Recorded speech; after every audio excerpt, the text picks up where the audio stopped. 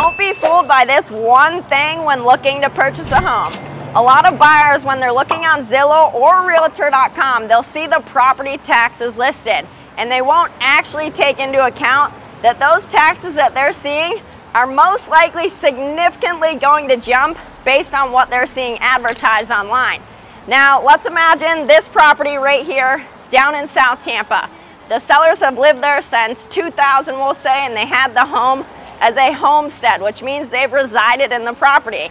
There's something called Save Our Homes that actually limits the amount that the assessed value of that property can increase year over year, and that is 3%. So if they've lived there since 2000, they've had it as a homestead, those taxes have been capped with how much they can increase year over year. Now, today in this market, that property would be worth right around $700,000. So when that deed is transferred and there's a sale that is done, that property is then going to be reassessed by the tax appraiser, since there was a sale, at the new value, which is $700,000.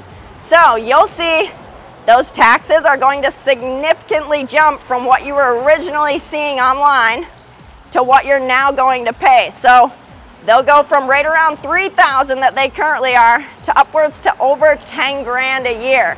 So it's extremely important to take into account that significant increase in property taxes that you're going to experience as the new buyer, because if you're not prepared for that, it can be quite a bit of a shocker. So number one, a good rule of thumb when you're looking at properties online, use a percentage to calculate what you can expect to pay in property taxes. So if you're homesteading the property, a good estimate is to take 1.5% of the value of the home. So $700,000, you can expect to pay right around 10 grand in property taxes as a homestead. If it's not a homestead property, a good rule of thumb is 1.75% of the purchase price.